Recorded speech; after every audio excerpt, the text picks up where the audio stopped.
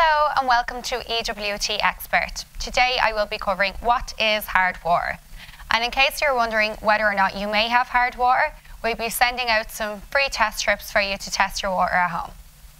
The simple definition of water hardness is the amount of dissolved calcium and magnesium in the water. Hard water is high in dissolved minerals, largely calcium and magnesium. When hard water is heated, such as in a home water heater, solid deposits of calcium carbonate can form. When it boils down, the major difference between hard and soft water can be best seen while doing those household chores. Hard water is to blame for those dingy looking clothes, dishes with spots and residue on them, and even bathtubs with lots of film and soap scum.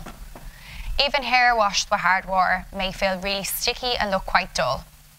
Hard water can take a toll on household appliances as well as use up a lot more energy. The elements of hard water are to blame for all of these negative factors.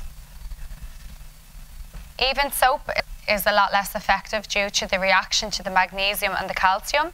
The latter just wouldn't be as rich and as bubbly. So that is our topic for this week, guys. Give us a thumbs up and drop a comment if you would like us to send you out a free test strip and you found this helpful. Thank you.